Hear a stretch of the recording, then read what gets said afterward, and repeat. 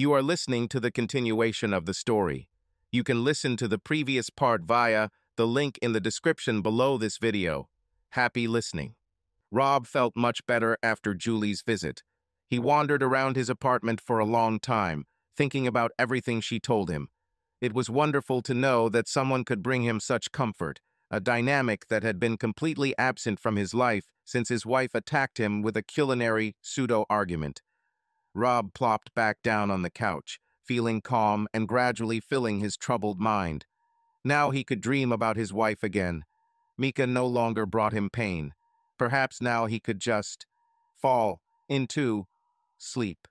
The door to his apartment swung open with a bang, hitting the wall like lightning. Rob jumped up from the couch, instantly being in the air before his feet touched the ground again. The sudden avalanche of sounds did nothing to calm him down. It seemed as if the Valkyrie had burst into the apartment in a whirlwind of noise.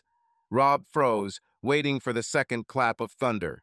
The woman bombarded him with words as if from a machine gun. "Honey, I'm sorry. I didn't cheat on you. I wanted you to think that I did, but only for a moment, so that you could see what it's like without me. But I know that you would probably have already found yourself some hot blonde, or maybe a redhead if you kicked me out. And perhaps you wouldn't think about me for a long time, but one day you would start to miss my love. If only this one. The new woman of easy visibility would not turn out to be not a woman of easy virtue, but really loved you, which means that she is probably not a woman of easy virtue, but simply too persistent in her love. Although if she hunts for husbands, she will not have many friends. But why does she need someone else if she already has my husband? I don't have many friends, but I don't need them, because I have you and my sister. She's cool, right? I'm scared, Rob, maybe. You would have started to miss me, but I saw what it was like without you, and I became scared. Then I had a plan to avoid this, but instead it all happened, and I lived without you, even being at home with you. It was terrible and getting worse, so I told my sister everything. Do you mind? Is she still here? Rob realized that he was clutching the side pillow from the sofa that he had grabbed when he jumped up from the noise. His eyes were full of horror, and his breathing was rapid and heavy. His head was buzzing, trying to process and make sense of the stream of words he was suddenly plunged into. He decided that Mika's scream was the second clap of thunder he had been waiting for. Why did she suddenly become silent? Maybe she lost consciousness from lack of air. Rob processed the sentences he heard with a delay of about a minute. Who was she asking about? She probably meant her sister. Did Julie change her mind and tell Micah she was here? Half shocked and half dumbfounded, Rob muttered in response to Mika's question, "Who? Who's there?" Mika replied with concern, "That hot redhead with huge breasts who moved here. Honey, I always thought you liked shape over size. Don't make that mistake." Rob wasn't sure where the answer came from. He was emotionally ready to hide under the table. "Mika, nobody moved here. You only left for a few hours." He remembered Julie's words about Mick. "She's pissed." Mika took a deep breath, her shoulders slumping in relief. "See, can I hug you?" Rob realized he was standing on the couch. Embarrassedly, he went down to the floor, hiding his awkwardness by handing Mika a pillow and spreading his arms to the sides. He asked, "Can I just be quiet, please?" Bang! The air was knocked out of his lungs. She knocked him down, and they both ended up back on the couch. How could she move so fast? He noticed that the door to the apartment was still open. No problem, he thought. Yeah, the door swung open. Oh, how motivated she was. Rob tried to move Micah a little so he could breathe. It was more than an ordinary hug. It was a hug that seemed to be glued tightly, and not with ordinary glue, but with real glue made from seashells. "Honey, let me make you a drink," suggested Rob, hoping it would help calm Micah's clearly frayed nerves. "Oh, okay," Mika replied, lifting her face, which was buried in his chest. After an awkward pause, she added, "But I'm not going to let you go." The tone of her statement seemed to suggest a question, but the strength of her bare hug made it a statement. Rob decided that the best thing to do was accept her hug as a given and begin to try to somehow synchronize their movements to get to his feet. Mika's head was pressed against his chest like a sternum, and her arms were wrapped around his lower torso like a poorly placed belt. It was an engineering feat to get off the couch, and then they had to shuffle towards the kitchen where there was alcohol. As they moved, Rob suddenly imagined what it would be like to be Siamese twins. As Rob poured the drink, Mika noticed that the door to the apartment was still open. This caused her to have an instant panic attack. Before her was an open path for her husband's escape. It was terrible. Still clutching Rob's chest tightly, Mika tried to turn him around so that he couldn't see the open door. He tried to turn towards her, and she made an effort to keep his eyes from meeting the doorway. Mika was convinced that if Rob saw the door open, he would immediately start running. Another terrible thought was born in her head. Are the windows open? He might try to get out through them. We're only on the 12th floor. Her gaze returned to the door. It was still open. Why wouldn't this damn door close? Her husband could almost see her. Her eyes widened in horror. She glanced at the door, then looked back at Rob. He was already looking at her. Rob looked past her and laughed. Miraculously, he guessed what she was thinking about. Mika, I want to stay here with you. Your Lucille Ball impersonation is too good to leave. She loosened her grip a little, replacing it with a more comfortable hug. Smiling nervously, she said, "Damn it, I knew you loved redheads." This was the first more or less normal statement in the last few days. Rob laughed heartily, but most importantly for Micah, he made no attempt to loosen the hug. Rob said, "We still need to talk. We haven't fixed everything yet. I'm still angry and disappointed. I have a lot of questions for you, Micah, and you have your own problems to work on. You and I have a big list of things to fix, but I want to fix it." Rob paused, his expression drawing her attention to their embrace, and then added, "I actually didn't want you that close to me." With every word he said, Mika's eyes grew bigger. He continued, "But your apology, your scared state, and how desperately you held on to me helped me let go of most of the anger. I welcome your touch." Mika let out a moan. They looked at each other as best they could while Rob finished preparing her drink. "Here's your Cosmopolitan. It's strong, but not fire-breathing. Drink slowly. I don't want you to get drunk. I want to talk. Here, hold it with both hands. You'll spill it." Rob looked at the glass disapprovingly. "Damn it, it's like Cosmopolitan glasses are specially designed to pour alcohol." He joked, "Perhaps so that half of it splashes out on your bow." Mika took the glass with both hands, cringing as she was still spilling the drink. Her hands were shaking. Rob grabbed her arms on both sides, standing behind her. He placed his hands on hers to stabilize the glass. She brought the drink to her lips, which wrapped her arms around Rob. She was glowing. She took a sip. He walked away a bit while Mika concentrated on not spilling her cocktail. She was proud that she hadn't spilled another drop when she suddenly realized that Rob was no longer behind her. Her head whipped around, almost causing a sonic boom. Rob was at the door. He found an open door. Her mind screamed, "He's leaving me." Without thinking, she rushed forward. "Nuo!" Mika screamed, letting go of the glass of Cosmopolitan, which crashed on the kitchen floor. However, she managed to reach Rob before the glass touched the ground. She threw her arms around him, wailing pitifully as he walked past the open door. "Don't leave me. Don't go. I didn't do this. I'm yours, only yours." Rob was dazed and may have suffered a concussion. He wrapped his arms around Mika, at least to prevent her from striking again. He picked her up and led her to the couch, where she buried her face in his neck again. Mika continued to hold on to him, pressing her face into his neck as they settled back onto the couch. He didn't leave her. He closed the door and brought her here. He was telling her something. Now she could touch him, although before he did not want her touch. Now he hugged her back. What other walls could she break through? Mika decided to find out. Leaving her face in his neck, she purred seductively. "You want to take advantage of me, right?" Rob, already accustomed to phrases that had nothing to do with the previous topic of conversation, thought it over. An hour ago, he didn't know if he'd ever be able to touch her again, and now he was thinking about having sex with her right now before their conversation. But he decided that he was too tense. If he does this to her now, she will not be able to speak adequately later. And there was one small moment he was not sure that he was even capable of doing this now. He sighed, "No, business first. You're still too on edge. I'll make you another Cosmo. But this time I'll pour it into an old-fashioned glass," he added, hoping that this time the drink would end up in his wife instead of on the floor, and that the glass wouldn't break while drinking it. Micah pouted as he began to untangle himself from her embrace, but she didn't do it easily. Rob's path to the liquor counter led him past that very same door, and this gave Micah another moment of anxiety. She didn't relax until he passed by. A smile slowly spread across her lips as she saw that Rob didn't even slow down as he walked past his escape route.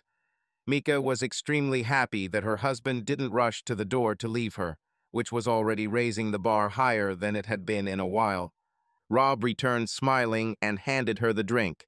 He also had his own in his hand. Micah glanced at the door. It was still closed. She allowed herself another smile. Micah knew she was still very tense. She took a sip, assessing her feelings. Rob wasn't going to leave her. If he wanted her to leave, he would have simply said so. She basically kicked herself out that night and Rob just let her come back. It was good, but they hadn't discussed it yet. Micah spent the first night on her sister's couch before realizing she could sleep in her guest room.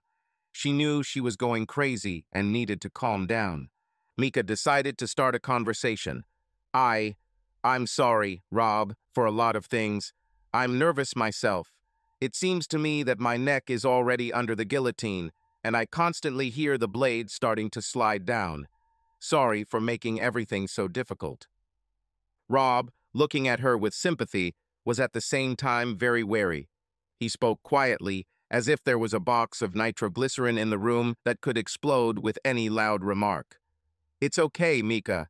Can you explain some things to me in simple words and without unnecessary details? My questions will be simple. I'm not trying to catch you, I just want to understand. Be honest and don't worry. If I don't understand something, I'll just ask one more question. Will you be comfortable in this format?" Micah nodded quickly. She was grateful that Rob took the lead. This was the fastest way for him to get the answers he needed. Micah was afraid that in her condition, she would only complicate things if she tried to conduct the conversation herself. "Micah, why did you come home so quickly?" Micah nodded happily. She could answer this question. "Julie called me. She said she called you, and you said you were ready to talk to me, and I should come home." Rob's eyebrows raised. "Wow, you got there fast. I doubt she made it to her house before you got there." Puzzled, Micah asked, "What? I don't understand." Rob realized that he might have accidentally set Julie up by thinking out loud. He didn't think that Micah would be against it in this case, so he decided to continue. He said, "Okay, Micah, why are you so nervous?"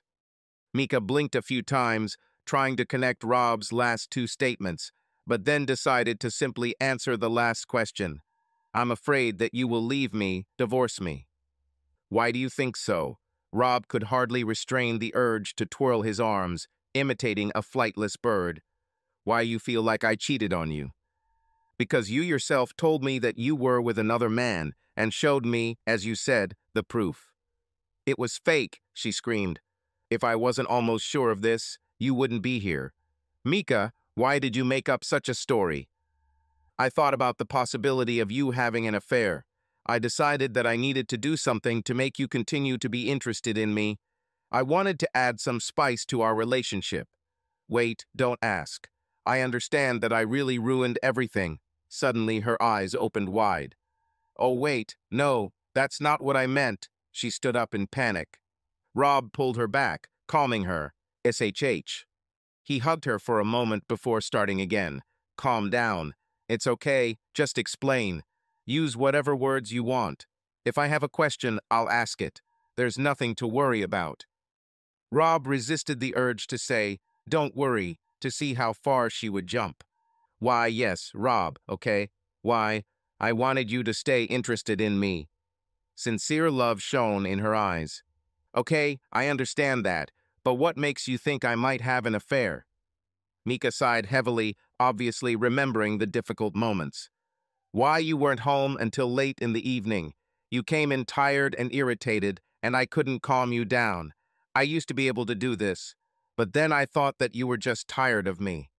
She paused and looked into his eyes before continuing. I showed up at your work for lunch unannounced to surprise you. You might have fooled them, but not me. You were miserable. I stood by, watching while you finished your business. And then, before I could come over, you were already immersed in work again. Mika swallowed, her voice full of bitterness. I saw what was happening around you. Some of the women in the office were clearly not indifferent to you, a promising young leader. Her head dropped, and she swallowed again. They looked at you just as closely as I did. Mika shuddered. Your promotion was wonderful, but then the routine came, and with it came the worries. Sometimes I even regret that you accepted it. I'm sorry for testing you, but I did it because I love you. When I saw the way those women looked at you, I got worried. Mika was still worried, her hands clenched into fists as if she was trying to console herself. Rob's face hardened. Oh God, I knew I saw you through the glass wall in the hallway. I tried to go out several times to talk to you, but you were already gone. Micah, after this happened several times, I started to think that you were dating someone you met at one of the corporate parties. I thought that you were the object of someone's seduction from the management. I thought that you were doing this out of politeness, and perhaps for the sake of my career, naively not understanding their intentions. I never thought that you would do this until you staged this performance. It added fuel to the fire of my fears. Mika jumped up from the couch and rushed to Rob, suddenly hugging him on her knees. Oh no, honey, I didn't cheat. I was spying. I was nervous. A couple of times, some girls in the office asked me to have lunch together. I agreed. That's how I got to know the office gossip and made it clear to them who they would deal with if they tried to take you away from me. I'm ready to fight for my man. I'm sorry for spying, honey, but everything was so difficult for you, and our relationship began to go downhill. Rob, I know it's not in your nature to cheat on me or turn down a promotion. You probably wouldn't do that.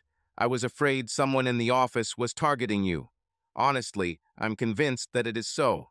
You are so overwhelmed with work that you do not notice how they are trying to win you. I knew that I had to raise the bar because the game had already begun, even if you did not realize it.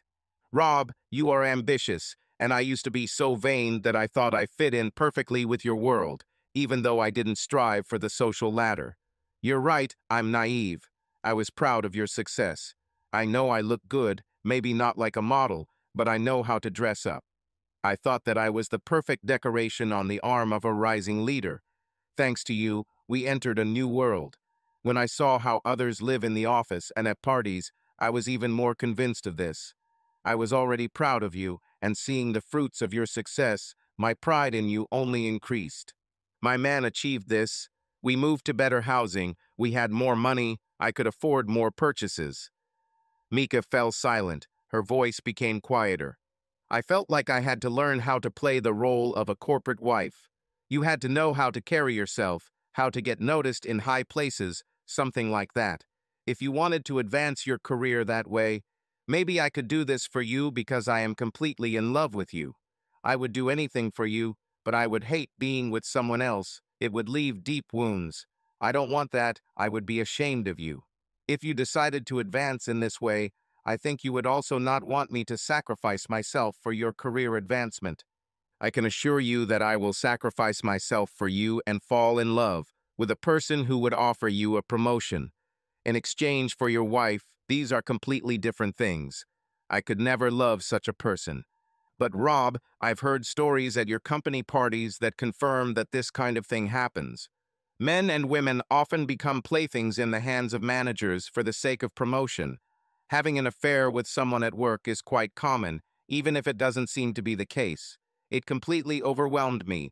I became obsessed with what happens after work in your new corporate world. If there are women out there who are willing to engage in such relationships for the sake of promotion, I was afraid that you might be in for some kind of commitment. If you were required to prove your dedication to career growth in this way, Mika swallowed again, looking down. You know what I'm talking about. She began to nervously rub her hands together a little more. I know that some of the women at work would be happy to join you if you would let them. Thank God I don't see that desire in you. Mika sighed heavily. I thought that I was part of your ambitions, that I was so special to you that you went to great lengths to win me and then keep me. I thought that I was some kind of trophy for you. I know that you love me. But then I began to think that it was an accident, that you accidentally fell in love with me. And now you have a choice from a whole crowd of more attractive women, but I won in contrast. Them.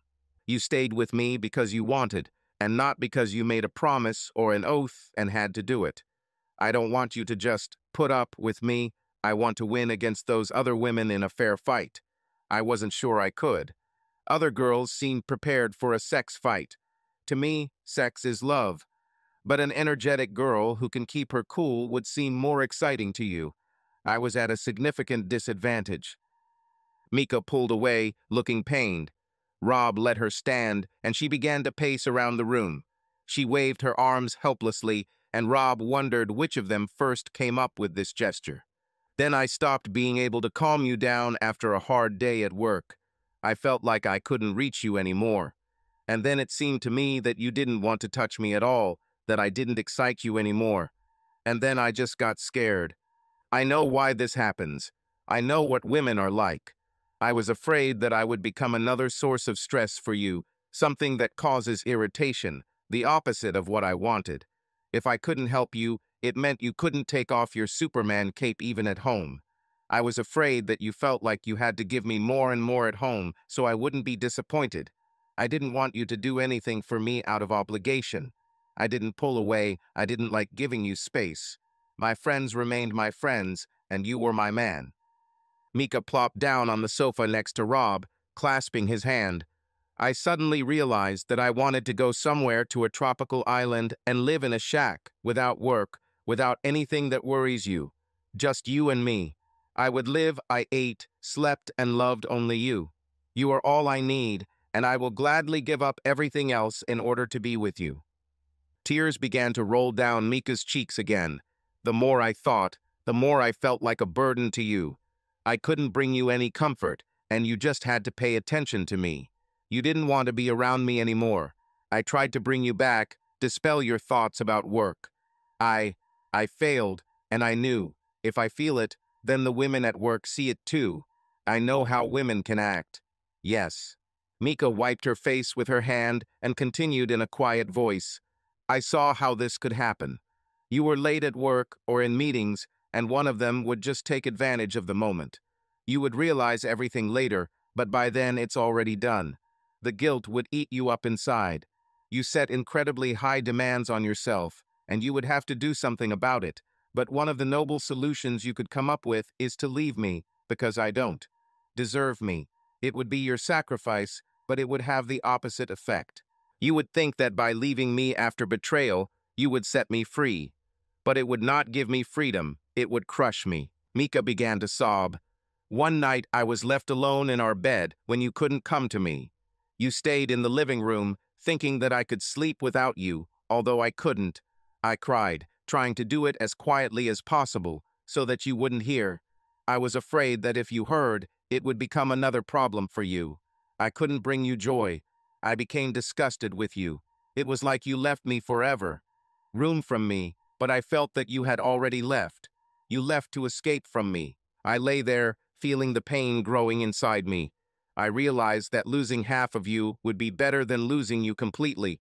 I accepted the idea that you would cheat on me. I decided that I would not leave you.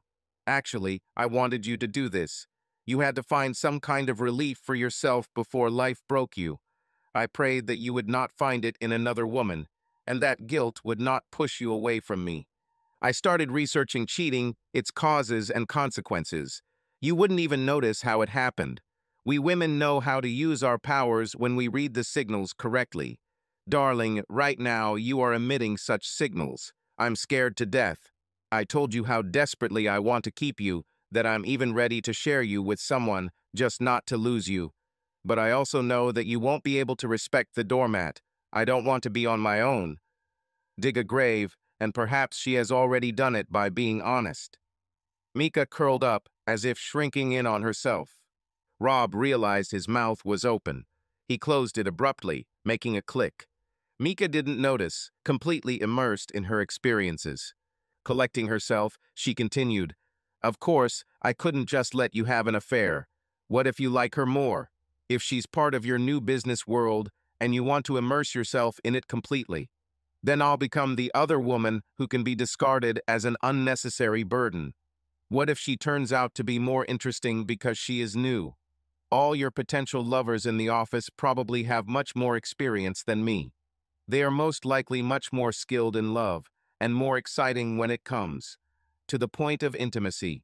But they have had this experience with previous lovers, so they are used more than I am a one master model, and that master was you." Mika looked amazed, and there was sadness in her voice. "But maybe they can do things that I haven't even thought about. I just wanted to show you that I can be exciting, that even though I have no experience, I'm ready to receive him with you. I wanted to show that I can be seductive and more exciting than the always good girl. I will become a bad girl for you." Mika brought her face closer to his with a concerned expression on hers. "Rob, I tried really hard. I studied everything. I watched videos, read forums, and chatted. I even took an online course. I wanted to make sure you didn't miss anything. Because I'm a naive wife. I read different funny stories, tried to understand what a man like you might like that I haven't done yet. Perhaps because of my insecurity or because I was on the edge, I got everything mixed up. There are so many things I never thought about, but they are discussed as a matter of course. The more experienced women in your office have a huge advantage over me. I had to do something."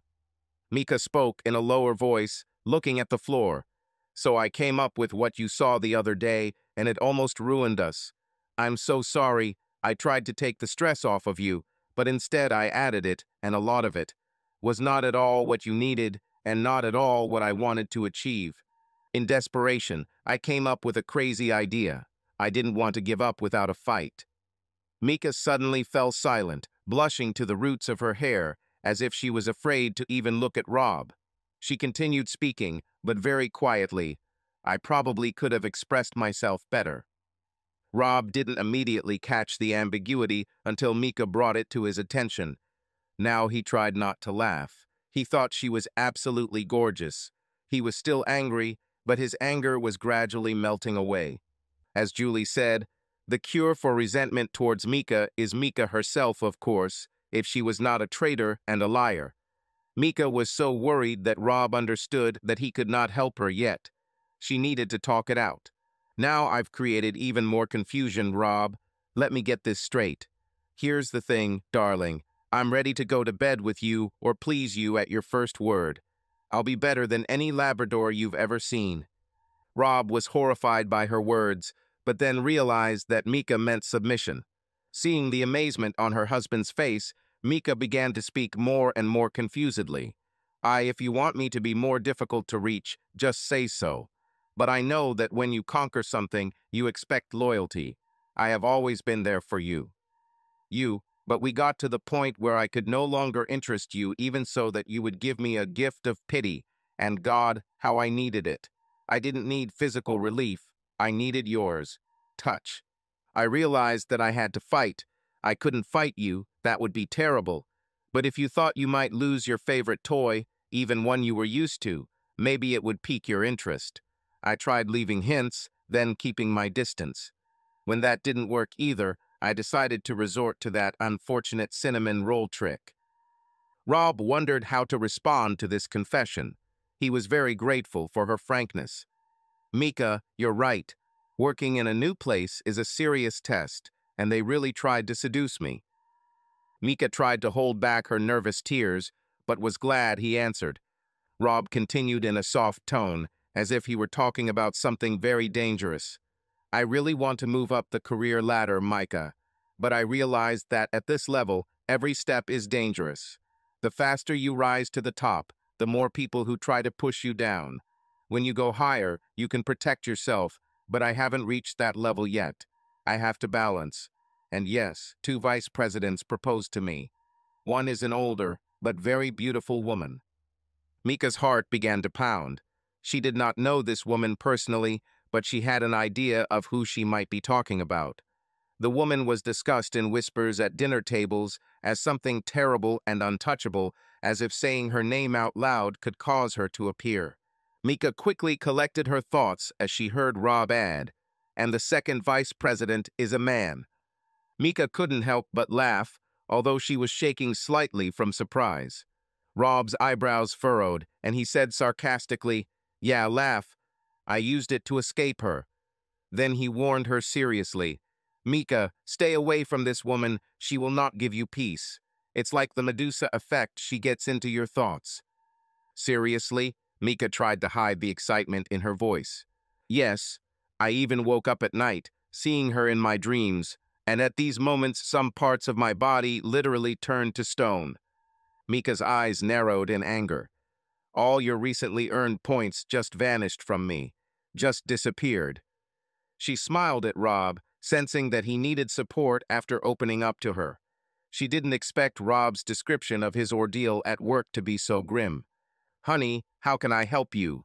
Mika sincerely wanted to do something to ease his condition. Rob admitted, "I'm just sick of the lipstick mark on my jacket and these panties in my pocket. All of it. I want this job and I want our life to be good for you. But I've been home less often. I constantly feel under threat.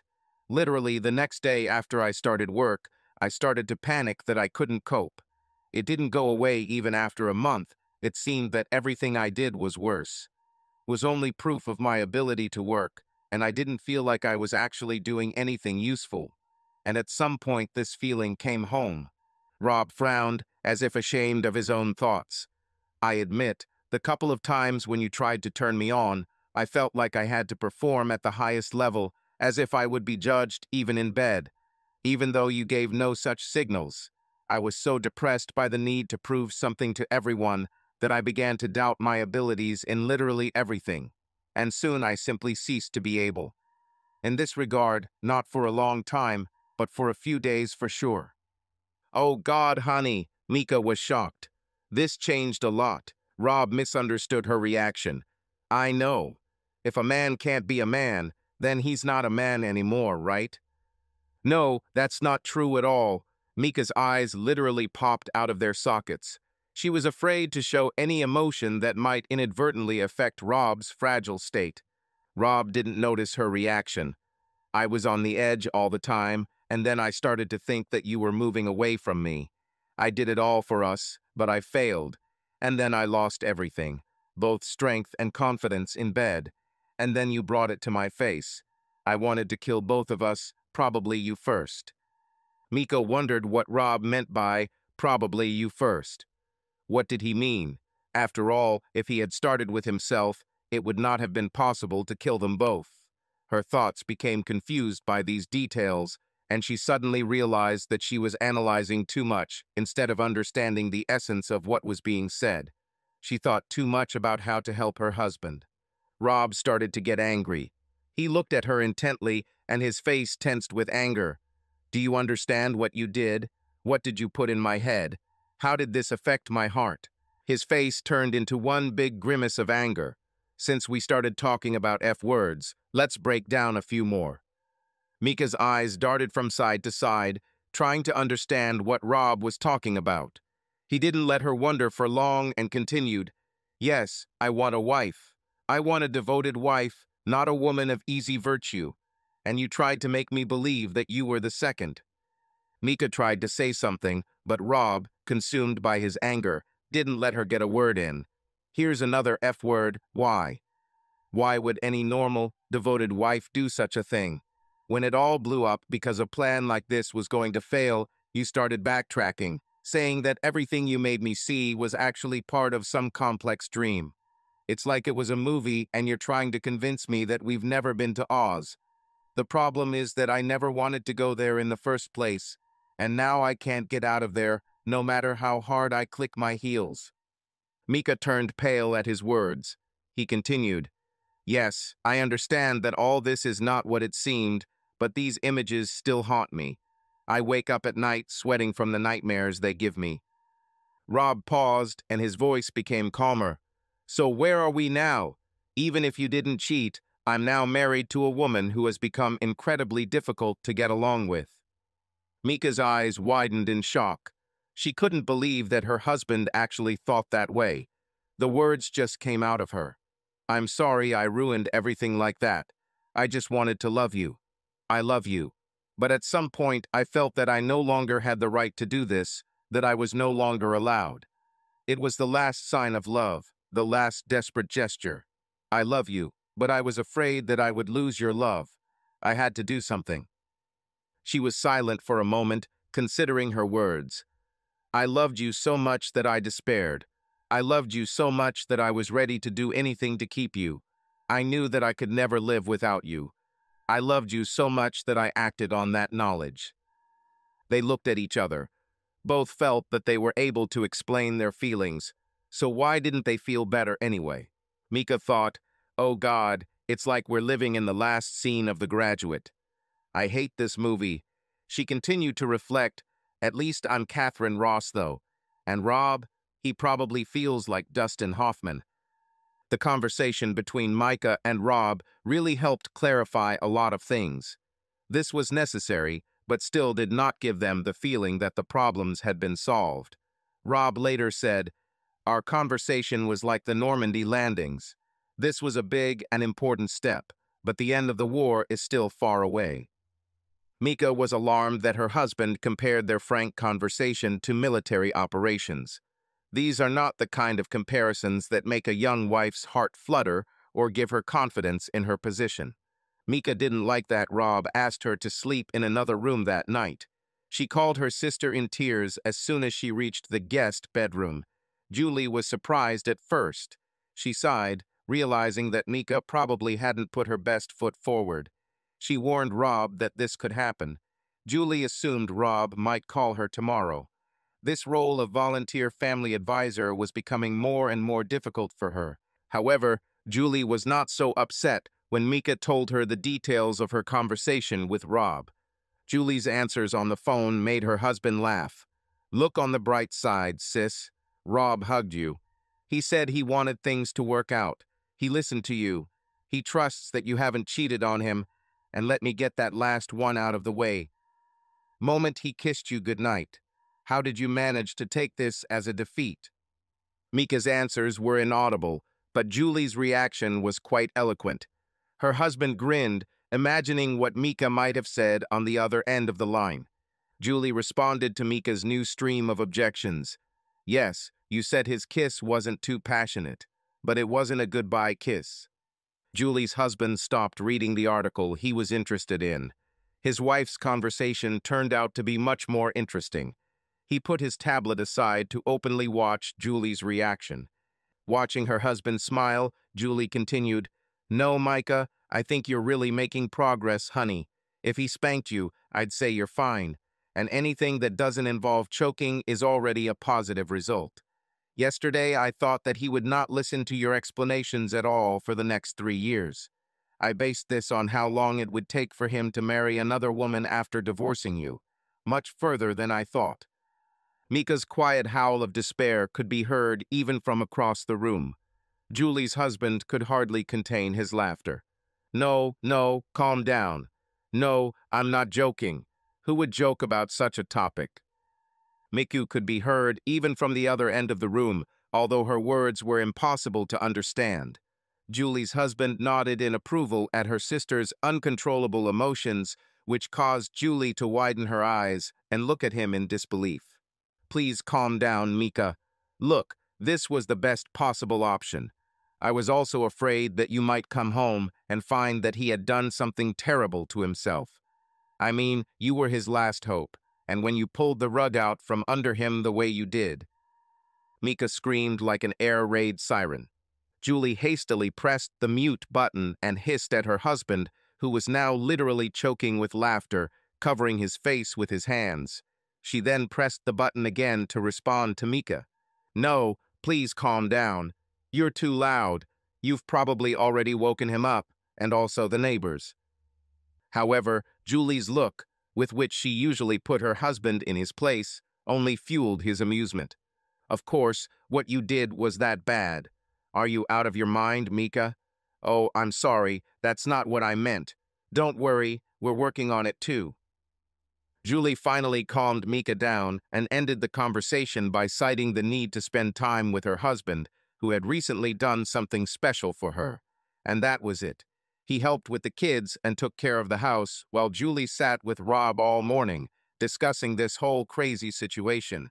Although her husband was not so perfect, he continued to laugh at how she, in his words, turned her hand into a theatrical drama with Icing. That scoundrel laughed every time he saw her wash her hand again that evening. However, Julie couldn't wipe the sly smile off her face as she remembered what her husband had done to give her deep, restful sleep. Despite her sister's concerns, Julie was confident that Mika was in a better place than she had been in the last 24 hours. She also thought Rob was in better shape. He was disappointed and angry again, but no longer despairing. He now knew that his wife had not betrayed him. Now he could focus on how to deal with a stressful situation at work. Yes, better position was a relative term for Rob at this point. Still, Julie doubted Rob would want to go back a day, despite everything that had happened. Rob actually felt better. Still a little disoriented, he gradually began to feel the colors of life. The meaning returned to him. Faith in his family was restored, although not yet completely. He also began to feel a renewed passion for his wife. This episode helped him reconsider his priorities. Rob lost his fear of losing his job, knowing that Micah would support him even if they had to break their lease and damage their credit history. He felt like he was regaining control of his life. Another important detail was that Mika was holding on to him so desperately.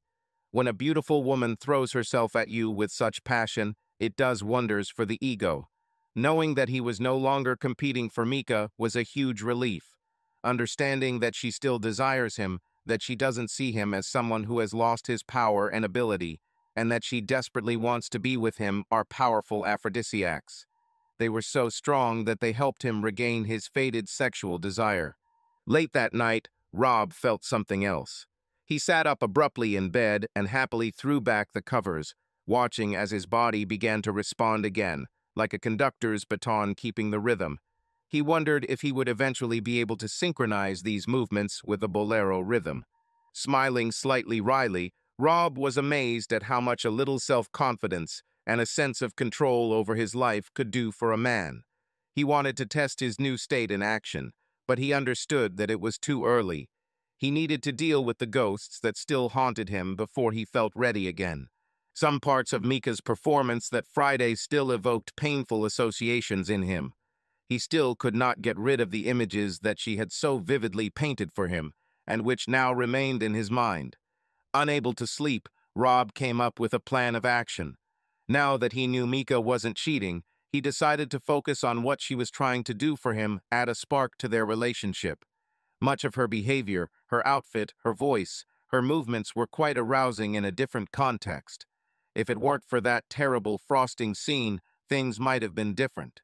Rob tried to take advantage of the advice Julie gave him, mentioning that her husband might have used a similar technique. Instead of trying to forget the image, he tried to imagine that the frosting was his.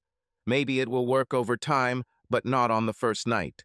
Instead, Rob focused on remembering what Mika said and how she moved. She tried to create a new image for him.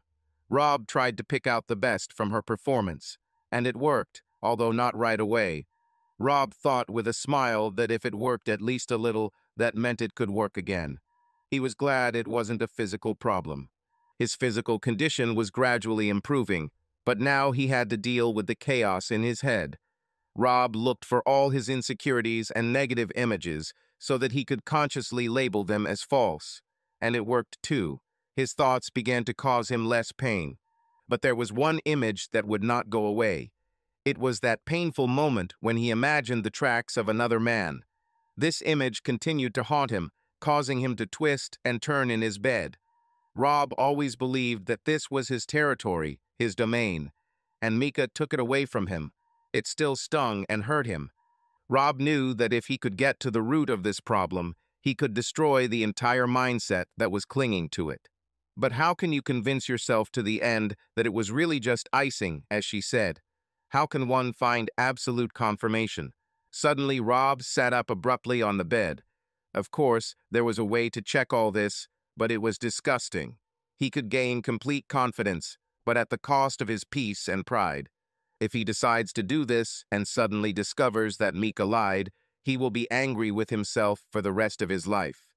Rob knew that no one was forcing him to do this, but he understood that if he did this and deceived himself, he would never forgive himself.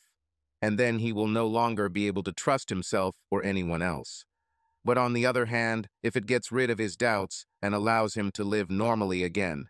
Rob wondered, should a man be so eager for this kind of information? Isn't it enough to simply ask yourself the question, has my wife become a woman of easy virtue? Do you really want to know the answer? And then what? But there were also possible positives, confirmation of Mika's loyalty and reassurance that she still loved him. The positive aspects weighed much more than the negative ones, or not. All the joys of life against complete hopelessness. These scales could not balance. It was all or nothing. How can you refuse such a choice when fate calls? Damn it, how can you, having received such a choice, simply walk away? It was like a call from fate. Although this may sound like hyperbole, it was perhaps the only way to be sure of Micah's fidelity, and Rob needed it for his peace of mind. Accepting the challenge of fate, he resolutely got out of bed. Now is not the time for half measures. Rob pulled back the hangers in his closet dramatically, as if he were parting the curtain on a crucial scene. Here it is. His enemy. Rob's brain rejoiced. Here she is. She's not as injured as we were led to believe. He shook his head, correcting himself. If we're going to take cues from Star Trek, at least be Kirk and not Khan. Rob realized that his decisive steps across the room had caused these thoughts. He stared at his opponent, the jacket he had worn on that terrible day when Mika had tried to trick him into believing he had cheated. Mika then missed his mouth and smeared something sticky on his lapel. Rob hated himself for getting caught up in this game, but he knew he had to figure this out once and for all. Having finished inspecting the jacket, he rubbed his finger along the stained lapel. Now there was only one thing left to do. Check. He ran his finger over the fabric, then brought it to his mouth and gently touched it with his tongue. The world froze. If what he just tasted turns out to be salty instead of sweet, he will be destroyed. But sweet taste. Sugar. Rob closed his eyes tightly. He wasn't sure what exactly to feel. Then a wave of relief washed over him. He felt like a fool. So much pain both for her and for him turned out to be in vain. And all he had to do to avoid this was what Mika wanted so much from the very beginning, to try what she offered him. Rob pressed the lapel to his lips and let his tongue dissolve the sweet trail left on the fabric. It was the cinnamon roll frosting. Rob suddenly woke up with a start. If someone walked in and saw him sitting alone in a room, licking his own lapel, it would be quite difficult to explain. He quickly pulled away from the jacket, removing it from his face. Now, thinking about Micah's words that terrible evening, Rob began to see them in a new light. In this context, her words did not mean what he originally thought. She wasn't trying to say that what was on her body was real and her ridicule was a lie. No, she meant it literally. What she showed him was really icing sweetness, real sweet icing. Rob wondered, where did Mika even get the idea to use frosting as a substitute for something else? What the hell was she reading? He seemed to need to look at her computer again. Damn it, he thought. I really need to get back on her computer again, don't I? Although this time it was to test Mika's explanation, not to gather evidence that his marriage had failed. Rob pushed the thought aside and returned to what was most important. His wife told the truth. This whole nightmare turned out to be a failed role-playing game. It's incredible how powerful the theater is. And if she was serious, then Mika was really serious about starting an exciting new family life for him. Rob shook his head, trying to clear his thoughts, and remembered exactly what she was offering him, to be his personal woman of easy virtue. Mika, such a good girl, wanted him to take her any way he wanted to reduce stress. Most importantly, she tried to give herself to him to the extent that he gave himself to her.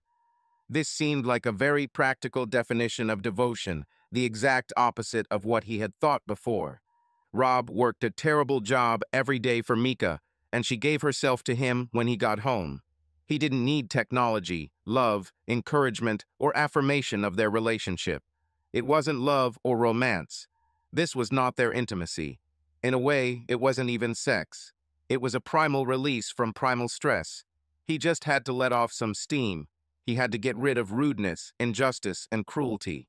When Rob returned to the bedroom, he began to understand what Mika was trying to do that evening, get him upset and angry so that he would let off some steam. Mika knew that Rob's default was always to protect her. Sure, they had rough sex when they wanted, but she wanted him to really let his feelings out. So she set up a scenario to take him out of his usual approach to her, all so that he would release his problems. In his imagination, he heard her voice as she looked at him lovingly after she managed to help her husband shed the image of a werewolf and become human again. Rob shook his head again, thinking, wow, Mika endured so much for me so quietly, I didn't even realize how bad she was. She says we are in everything together. Rob realized it. He closed his eyes and said out loud into the void, oh my God, Mika loves me. She doesn't hate me. I didn't lose her. She still loves me. Rob fell onto the bed. He couldn't help himself. He was a strong man, but it all came out. Rage, disappointment, and heartache. After 10 minutes of intense struggle, the evil left his heart and mind. Now it had to leave his body. He was so exhausted that he crawled into the bathroom. As soon as he was in place, he vomited violently. Realizing that this wouldn't be his last bout of nausea and realizing how exhausted he was, Rob climbed into the bathtub and turned on the shower. He let the water wash away the dirt from him as his system cleared the terror over and over again. Mika was suddenly next to him. She heard him suddenly throw up and vomit in the next room. She pulled back the shower curtain to find her husband sitting in the bathtub with the shower running, partially covered in his own vomit. It was a strange moment. Cute, she exclaimed, asking 1,000 questions in one word. Rob smiled, reaching out a shaking hand to hers. He nodded. This is not the end yet. I need to figure out some things, but everything will be okay, Mika. Mika knelt down outside the bathtub. Now she leaned over the edge of the tub to wrap her arms around his back in support as he shook convulsively. The shower felt like warm summer rain to her. Rob sat with his hand reaching out to her neck as she held him tightly to her. He smiled as the last spasm passed through his body and watched as the water washed away his pain. And Mika. Yes, Rob, do you still like cinnamon rolls? Mika was wary of his question. To her surprise, Rob managed to crack a weak smile. She answered carefully, I wish. I'll follow you, honey. Then, when I'm done spilling my guts, I want you to attack me like I'm the juiciest cinnamon roll ever made and the last of its kind. Her eyes opened wide. She couldn't believe her ears, although she really wanted it to be true. Is it true? Absolutely. Despite his condition, Mika wanted to kiss her husband. She said quietly, Rob, I'll do it with pleasure. There was a slight sparkle in Rob's eyes that complemented his weak smile. Having finally made sure that reconciliation was in full swing, Mika beamed. Oh, honey, let your innocent little wife show you that the two are not mutually exclusive. Although Rob felt better and stopped vomiting, he stayed in the shower until the hot water ran out. Mika climbed into the bathtub behind him. The water cooled too quickly for both of them. Mika dried them and sent Rob to bed until he regained his strength. Before she could keep her promise, Rob was fast asleep. His face looked so peaceful that she did not dare wake him. Mika returned to the bathroom to mop up the water from the floor. She felt inspired. She was glowing at what had happened. Rob needed her, and she was able to help him. He seemed much more himself, approaching her the way he did before. Showering with Rob was wonderful, although she knew it wasn't as enjoyable for poor Rob. She held him, and he clung to her. He continued to hold it even when he was vomiting. Mika leaned over Rob's sleeping body to kiss his cheek, intending to let him sleep. Suddenly, he pulled her down. He hugged her tightly for a long time, thanked her, and said that he loved her. Mika felt that the pain had not gone away yet. She could still mess it up, but he said he loved her. She inflicted a terrible wound on him, but he still loved her. He fell asleep again, just like that.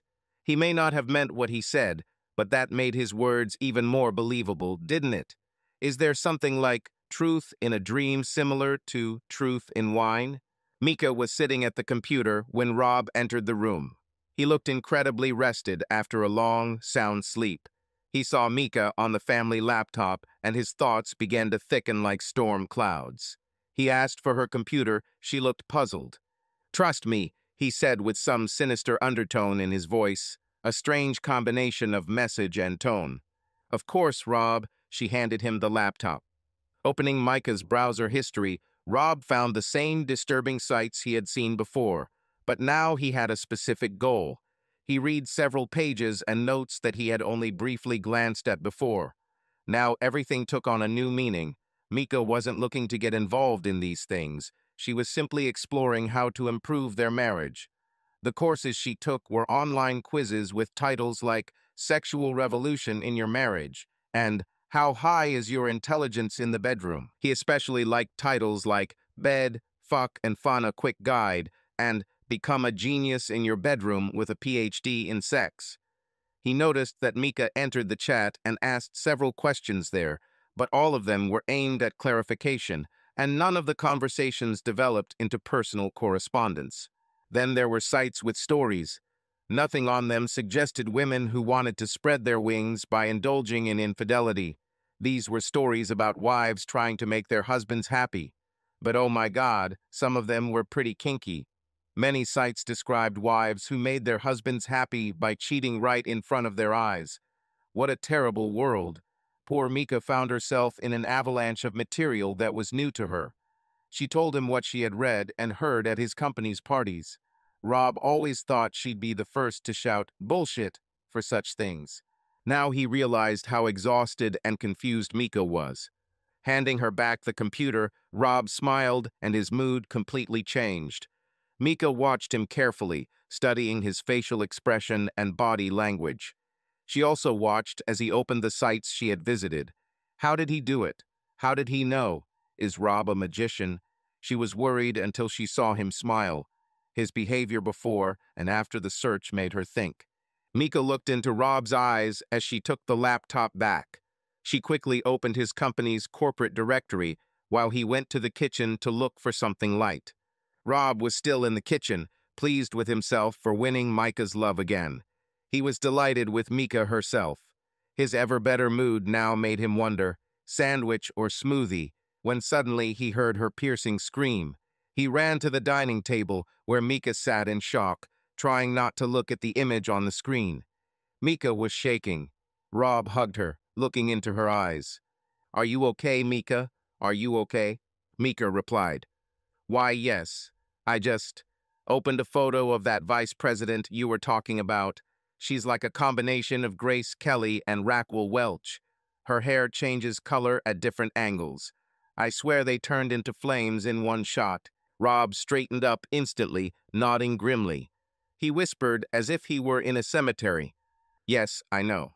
Mika, still shaking, slowly turned her head and looked at Rob with great respect.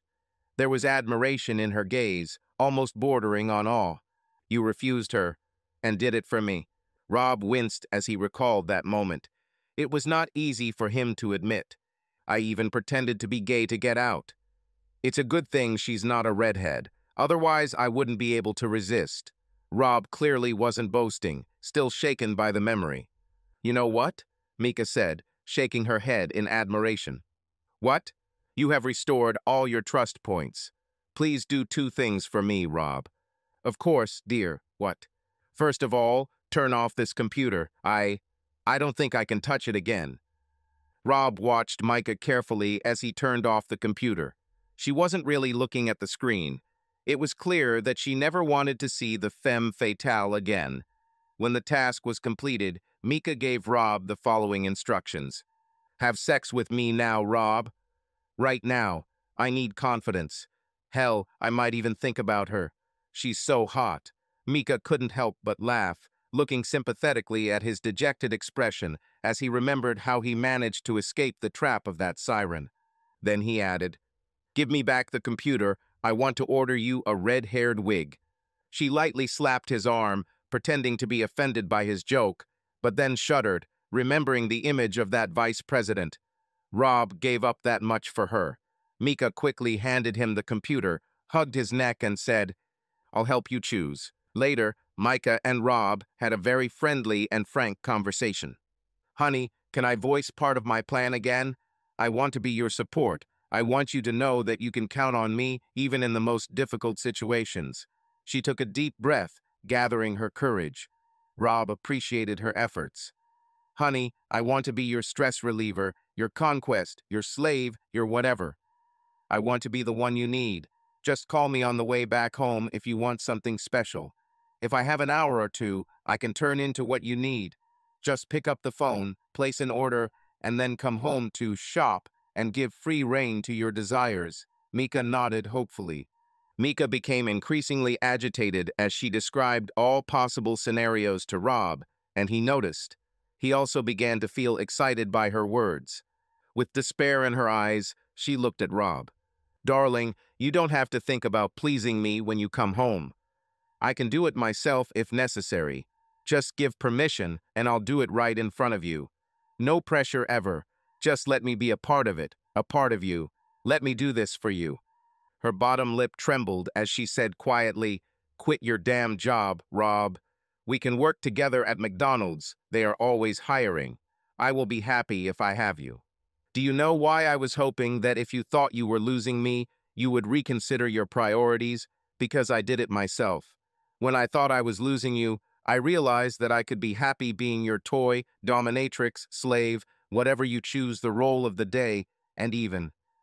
Mika gasped, gathering her courage, even sharing you, if that's all I can get without losing you completely. I also realized that I was a pretty boring partner in bed. This created a double problem. First of all, you always had to take the initiative. I was passionate, but I never helped you. I was like a doll. You always had to be the leader because I was too passive. Mika stopped, and it dawned on her. You know, I couldn't have been so frank 2 years ago. This is a clear plus of everything that happened. The thought that I could lose you made me rethink everything. Now I really want to surprise you.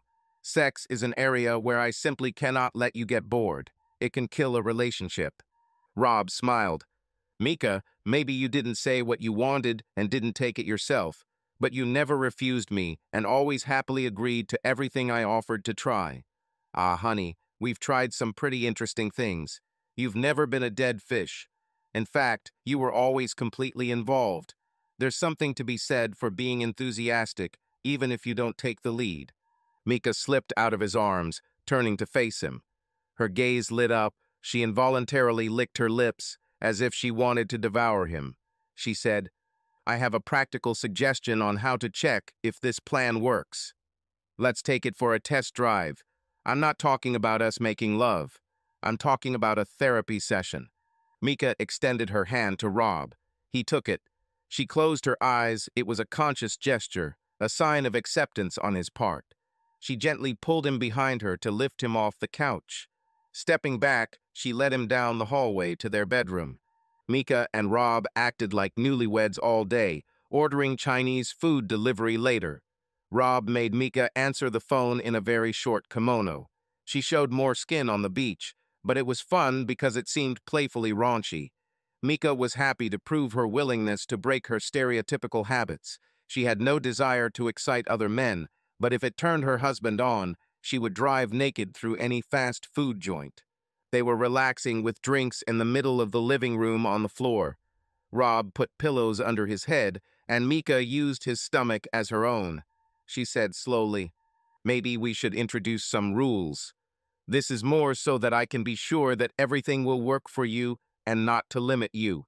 If we need to add more rules in the future, please do so, but we'll both have to agree to them, okay? Of course, Rob answered with a slight smile. If what they were already doing was within the bounds, then the rules certainly wouldn't be too strict.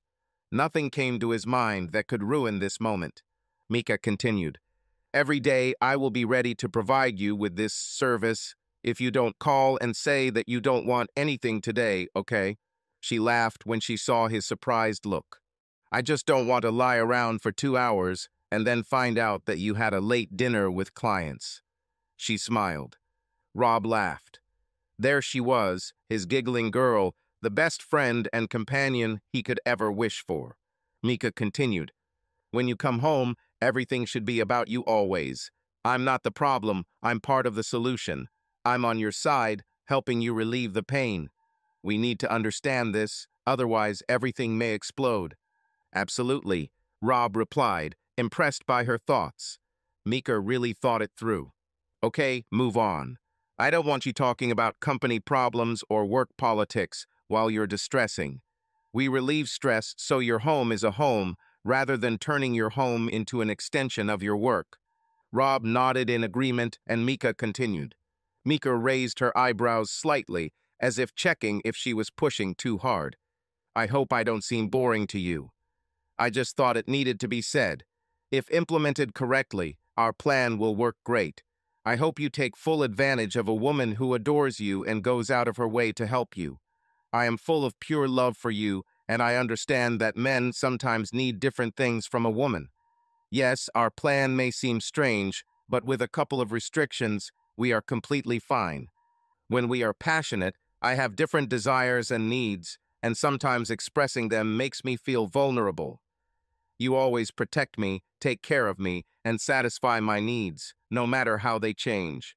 Sometimes I want you to seduce me, sometimes I want you to throw me on the floor and show me who's boss. Sometimes I want a partner, and sometimes I want a daddy. Understand. But this is all for our time, and not for the time of stress relief." "Yes, I understand," Rob replied with a smile, his words laced with amusement. "So, when you come home, it's always about you. But there may be evenings when I need to spend our time with you later. Do you mind if we make love one more time tonight? I don't want to lose this. I don't want this to replace our intimate time. I think this is important for us as a couple. What happens when you come home is not part of our intimate life. It is not sex for us as a couple. This is what I do as a wife to support you. When you come home, I'm just your toy, a doll for pleasure, and I don't want this to be intimate for you."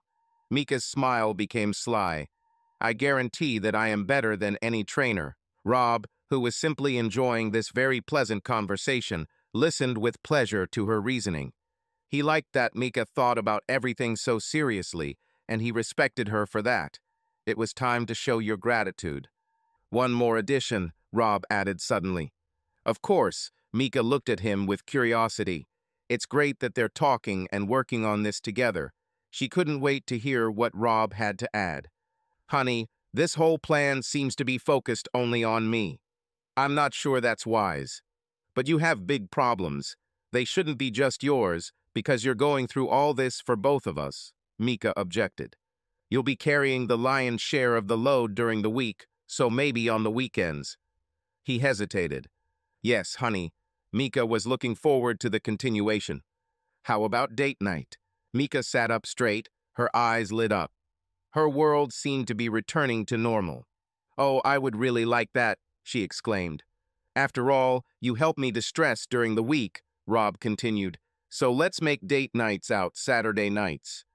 We will have the whole day to plan and relax for this." "Oh, Rob, that would be wonderful, like a young couple in love.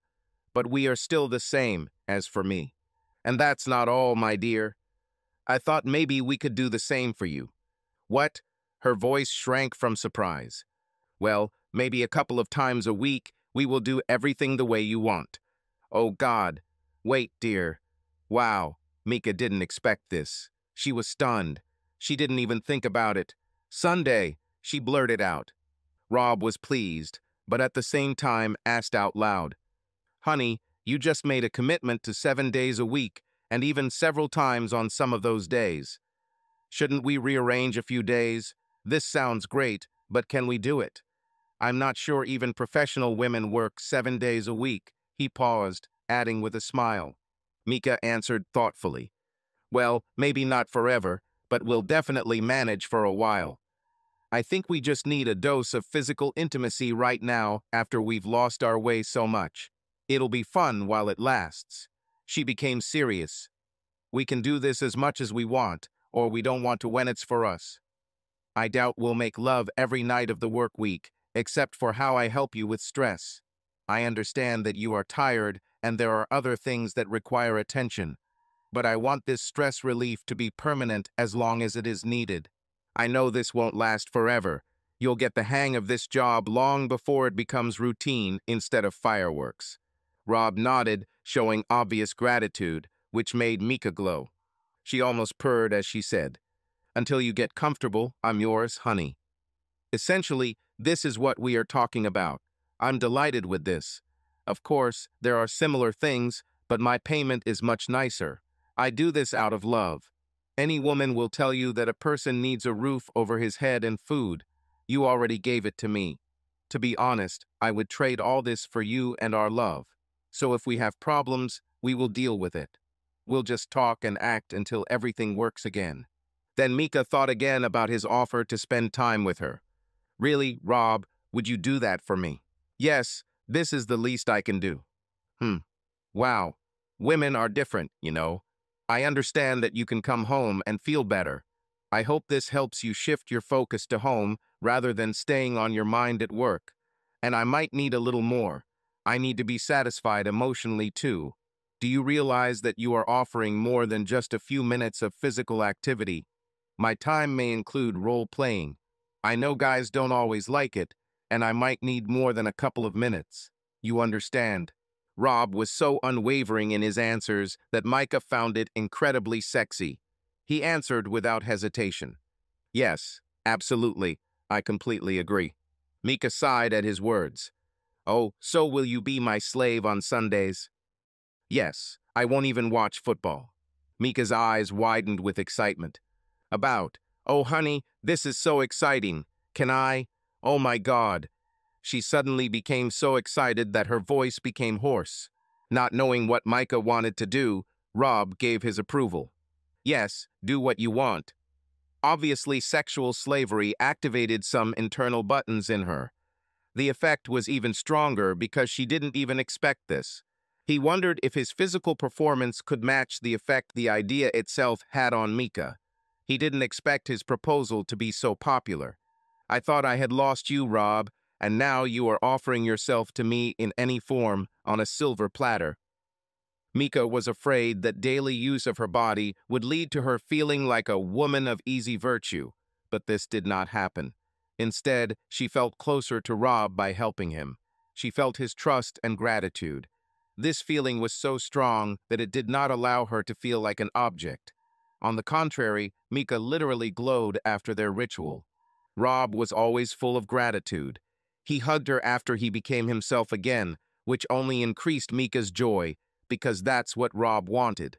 Mika's plan, as crazy as it seemed, worked. He not only pulled Rib out of the quagmire, but also kept his work outside the house, preventing it from getting inside. But besides the fact that his release was regular, the most important aspect of stress relief was that it was Mika's carefully thought-out plan that she happily carried out for him. Rob fell in love with Mika even more. A few months later, Rob admitted that he was doing better at his new job. He learned to cope with pressure that he could not resist. He returned to the team, proving that he was able to cope with stress. Office politics are one thing, but in business results matter, and Rob knew how to get them, which improved everyone's reputation. Rob was aware that Mika's actions could be humiliating, but to his surprise, they both had mixed feelings when he explained to Mika that she was no longer obligated to help him distress on a daily basis. They were both happy that Rob had gained confidence in his work, but the method Mika came up with to help him was a great way for them to strengthen their bond. Mika, although relieved that Rob no longer needed such intensive daily care, insisted on continuing for another 2 weeks before they would consider stopping. She wasn't going to risk losing her man. Every day Mika became more valuable and significant to Rob. He was determined that when they stopped the stress relief program, her special Sunday evenings would not end. He owed Mika his sanity and perhaps his happiness. He practically adored Mika, so why not show it to her every Sunday? When they decided to end their regular stress relief sessions, Mika did it gradually, not suddenly. She remembered how her sister Julia used the expression to pull the rug out from under her when she accidentally did it to Rob with that icing thing.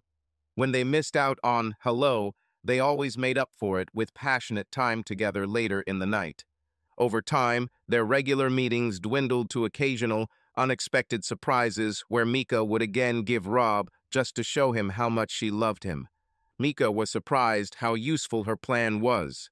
She felt that they had become closer to each other. Just as Rob was amazed that Mika allowed herself to be treated this way, she was shocked that her man, despite all his rights and opportunities, never abused them. When their daily greetings ended as a mandatory ritual, they both focused not on meeting individual needs, but on expressing love for each other. What could be better than this? Their mutual respect and caring showed how much they valued their relationship and each other as partners. It's been months since Rob and Micah started their stress relief program. Their relationship not only strengthened, but was also reborn at a new level of mutual understanding and intimacy. Rob no longer needed daily stress-relieving sessions, but they still practiced it for fun from time to time. Now they are focusing on enjoying their time with each other to the fullest. Their Sunday nights, which were originally supposed to be something special for Mika, became full-fledged dates where they both expressed their love and passion. Whenever they remembered the times when their relationship went through difficult moments, they both realized that despite all the difficulties, their love withstood everything. And oddly enough, their strange and even slightly risky plan helped them not only survive difficult times, but also find even greater intimacy with each other. Now their love was stronger than ever, and they both knew that they were ready to overcome any difficulties in life together.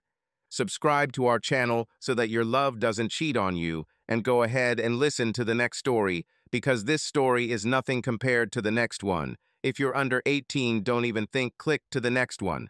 Click to the next one. Click to the next one. Click to the next one.